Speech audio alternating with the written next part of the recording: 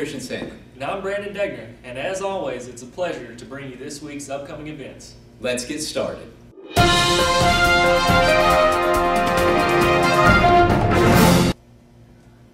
As this year is beginning, we've got some exciting changes that we think students will really enjoy. Students of all grades will now be given laptops. Our school's new technology focus will allow students to submit papers online on mybigcampus.com. We sent Sawyer and Dylan out to poll the students on their opinions on this new change. John, do you feel that the laptops will be a distraction or be beneficial in the classroom? I think it's kids that didn't have the opportunity to have a computer at the house for whatever reason, can't afford it or just they don't have one, to be able to take one home and get a leg up on the competition. Hi there, Dylan Brown. Allison Rena. Charmed. So do you feel laptops are beneficial or distraction in the classroom? They're a distraction. And why is that? Because people are going to be texting behind the computer screens and on Yahoo. I mean, come on. Of course. They're going to be playing games while the teacher's trying to teach. Do you feel that the laptops are going to be beneficial or distraction in the classroom? I think they're beneficial because, as a student and you go from class to class, your books get heavy in your backpack, you start getting tired and stuff like that, and it does tear up your backpacks. And many of the textbooks are downloaded onto the computer. How do you feel, Haley? Although I do see Jed's points how they could be beneficial, I feel like the bad outweighs the good. They're such a distraction because everybody would rather be on Facebook or looking at pictures on the computer or doing anything besides their work. Okay. I don't see what's the matter with the old-fashioned way of pencil and pen. Do you feel that laptops are going to be beneficial or distraction in the classroom? I think they're going to be beneficial because we can save paper and also look up on the internet our assignments and Of course. email our teachers about problems that we have, and the kids who don't have a voice in the classroom can have a voice on the laptops. And what about My Big Campus? What are your thoughts on that?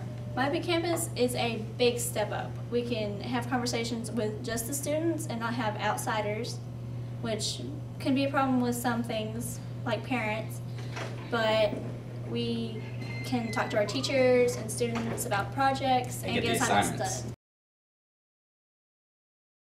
The upcoming event staff would like to welcome the newest members of the teaching family, Mr. Ott, Mr. George, Mr. Taylor, Coach Queen, and Coach C. We're going to do a weekly interview with each one of these teachers. The first installment is with Mr. Taylor. Yes. Where are you from? Originally from Dallas. Really? Where'd you go to college? Recently graduated from Texas A&M this past May. I'm excited and I'm already trying to make my students Aggies. My sister's about to graduate from there. Oh, really? Yeah.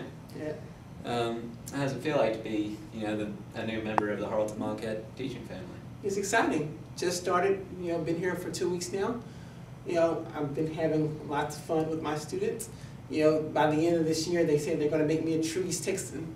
So they're going to take me fishing and hunting and all that. So I'm looking forward to it. All right. Thank you. All right. Thank you.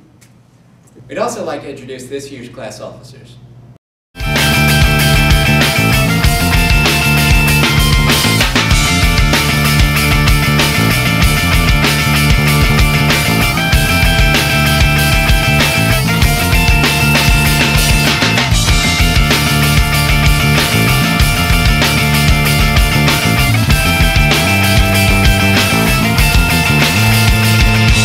Now we'll turn it over to sports. Football season is underway, and those Wildcats started with a bang, beating James Bowie 22-13. The victory did not come without a loss, however, as senior Austin Stringfellow was injured during the game. Here's Brooks Lloyd with an interview of the fallen Wildcat. What exactly is your injury? When I went to the ER, they told me I had tubero transverse processes, which is a little bone off the side of your vertebrae. I went to the specialist yesterday, and he told me that he couldn't tell if there was any fractures, and then I'm going to be out. He's got another checkup for me next Thursday, and if it's still hurting, he's going to do more X-rays. Are you doing any recovery exercises? No, I'm just kind of wobbling around place to place.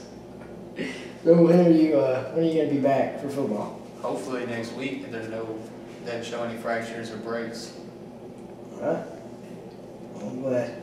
Can't wait to see you back on the field at fullback. On Friday, the Wildcats take on the Winona Wildcats at home at 7:30. while the JV Wildcats face their junior varsity in Winona on Thursday. The varsity, junior varsity, and junior high cross-country teams have been working hard for their first meet this Saturday in Spring Hill and Lear Park. The audiovisual class is behind a new segment entitled Our School.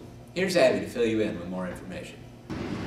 For the first week of audiovisual, we were assigned a project where we were to make a video about something that's important to us in our town or our school. We picked to focus on our positive teachers, and our video is entitled Positivity is the Best Policy. This is Harleton High School, home of the most encouraging and positive teachers in East Texas. Okay, so let's go back to right there because Allison, I know that you can do this. You're a wonderful student. In high school, even when we're difficult to deal with, our teachers are always positive and encouraging and always wish us to do our best. This shows since we have been exemplary since 1997. There will be a blood drive on September 7th. Come donate blood and help save a life. And get out of class. Speaking of getting out of class, Brandon, we're getting out for Labor Day this Monday. But get ready, students. The first batch of progress reports come out this Friday. Juniors will need to turn in their senior ring orders, and seniors will need to turn in their invitation and cap and gown orders this week. From all of us on the audiovisual and upcoming events team, we're excited about this year and we hope you'll enjoy the new changes we're doing to the news videos. Thank you for watching.